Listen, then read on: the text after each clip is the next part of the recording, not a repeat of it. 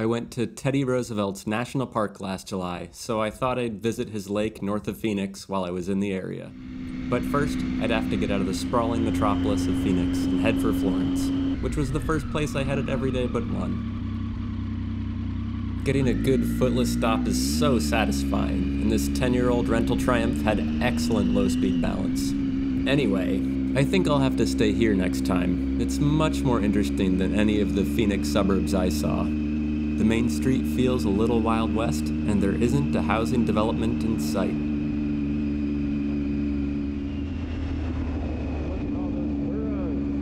There is a pretty substantial prison here, but all these wild burros are being trained by inmates to make them more adoptable. The burros, not the inmates. And while I don't agree with rounding up all the wild burros and horses, this seems like a much better solution than euthanizing them because they were competing with cattle for resources. Now that we have all that out of the way, let's go wander around the desert. This is the Florence-Kelvin Highway that travels the desolate land between, well, Florence and Kelvin. About halfway there, the road turns to dirt, which was a welcome surprise, and as I approached Kelvin, I was treated to spectacular mountain views.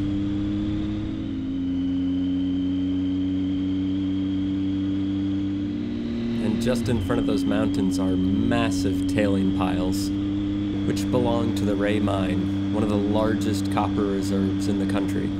And it just seems to keep going and going and going, with Teapot Mountain hoping that it isn't next. As the mine disappears from view, Route 177 reveals itself as a beautiful, winding road.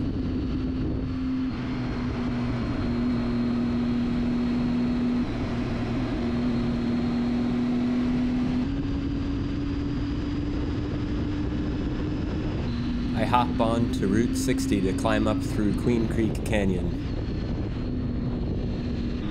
You can just see the old Queen Creek Bridge down below, along with the original road, that is now sadly only open to pedestrians and bicycles. This larger arch bridge will soon be a thing of the past as well, and they started work to replace it 5 days after I went through.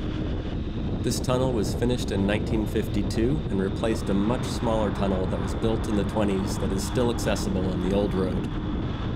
The tunnel spits you out into a land of towering cliffs and deep gorges. I had to stop and take a look.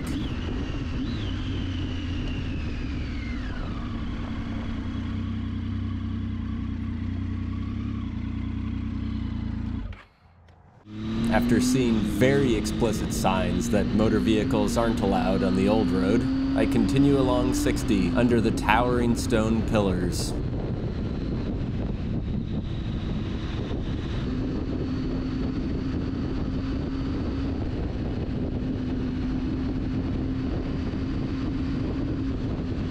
I even found a little bit of Arizona snow on the side of the road.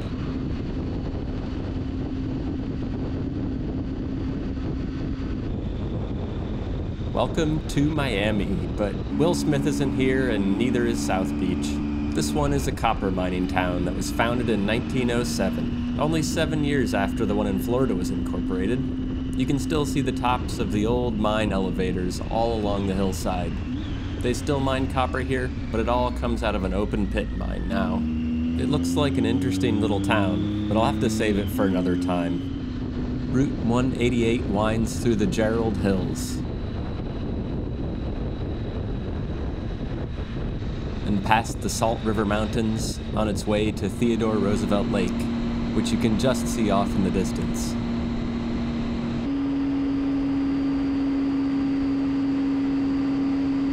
But before I got to the lake, I turned off to have a little wander around Tonto National Monument, where they contracted the maker of candy dots to handle their speed bump needs. The cliff dwellings of Tonto National Monument were inhabited by the Salado people during the 13th, 14th, and early 15th centuries. You can visit the lower cliff dwelling anytime the park's open, so I started the half-mile walk up the concrete path. The buildings sit in a massive cave in the side of a hill.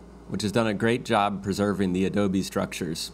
With increased tourist traffic, the CCC did some stabilization work in the 1930s.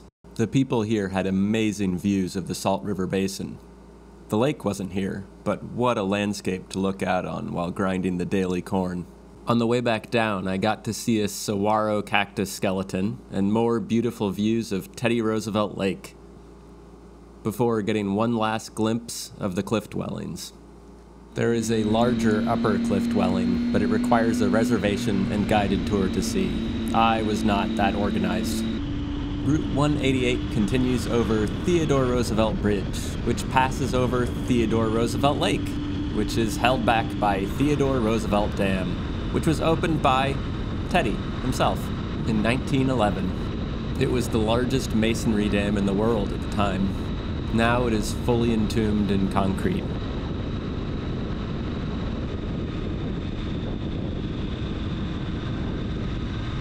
Just past the western end of the lake is El Oso Road, a mountain pass that climbs around 3,500 feet into the foothills of the Four Peaks. It's a recommended dual sport route on Butler maps, and it seems to be reasonably popular in all segments of the off-roading community. Sorry, the off-pavementing community. That campsite sure has a nice view.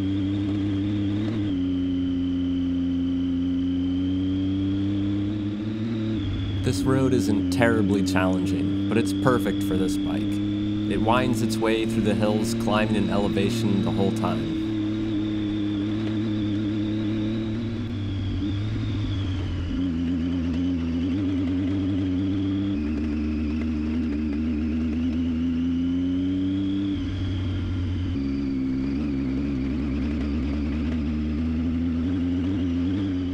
About halfway up is a roundabout perched on the edge of the steep slopes, with excellent views of Teddy's Lake below and the ever-imposing and snowy Browns Peak.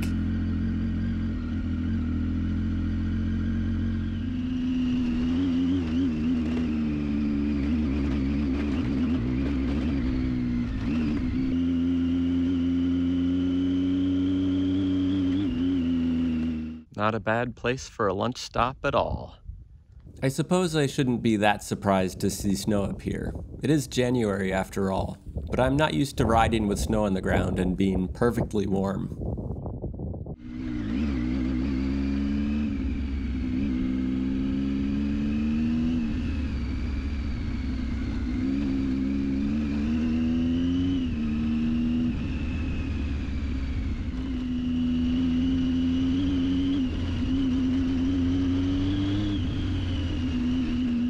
It's nice to see some other motos out here instead of just Jeeps and side-by-sides.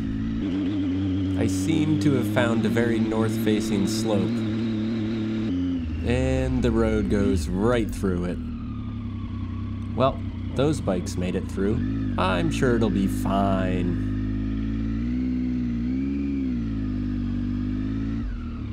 The outriggers have been fully deployed. The rear tire has very little grip, but if I keep the RPMs low and slip the clutch, it just works.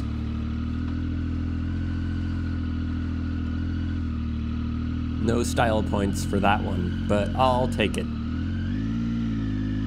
That was exciting. Those antennas on top of the hill look quite a bit like the 60s antenna that was used to discover microwave background radiation throughout the universe.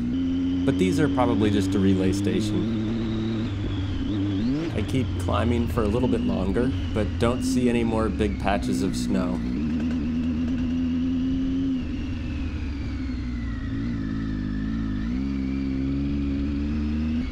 This marks the start of the journey back down.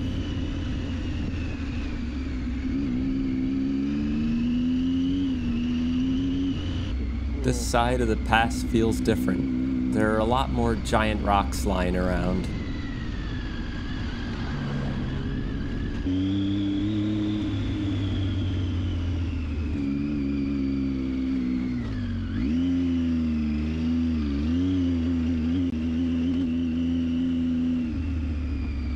Oh man, I haven't seen one of those in years, and it's so clean. All the ones on the East Coast have rusted out by now.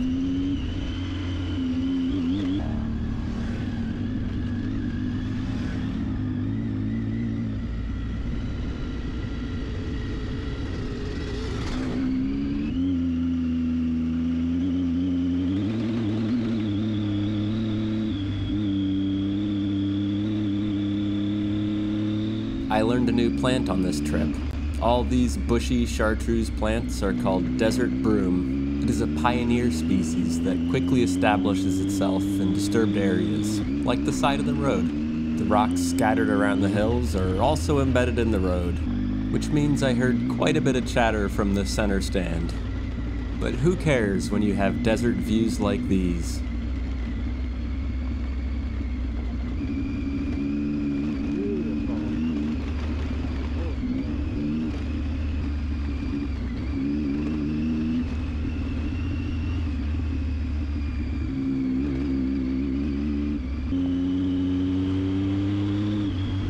A smooth road surface means I'm nearly back to civilization. El Oso Road was an excellent way to get from Theodore Roosevelt Lake back toward Phoenix. I hopped on the B-line highway for a short stretch in order to follow the Salt River, which is home to a band of wild horses. They live in Tonto National Forest and come down to the Salt River for water and to cool off in the hot summer months. They are likely descendants of the horses brought here by the Spanish explorers in the 16th century. Now, what do you suppose they're testing? I think they're trying to see if they can just paint lines instead of make cattle guards. Save a ton of money. I didn't manage to find any horses down near the water here. I think they're more active around dawn and dusk. I did find a forest of teddy bear cholla, though. I saw a lot of these signs and had just about given up hope on seeing any horses when I spotted this guy off the main road near a wash. I kept my distance, and he was more interested in whatever he was eating than me. When he did pick up his head, I messed up the focus. So enjoy one more photo of horse butt. I set off towards Mount McDowell and Arizona Dam Butte on the last stretch of desert backroads before riding back into the suburban sprawl of Phoenix to return the rental Triumph to its owner. This was about a 200-mile loop of paved and easy dirt roads to the east of the Phoenix area, and it was a good fit for this Triumph 800 XC. If you're still here, thanks for coming along, and stay tuned for more moto content.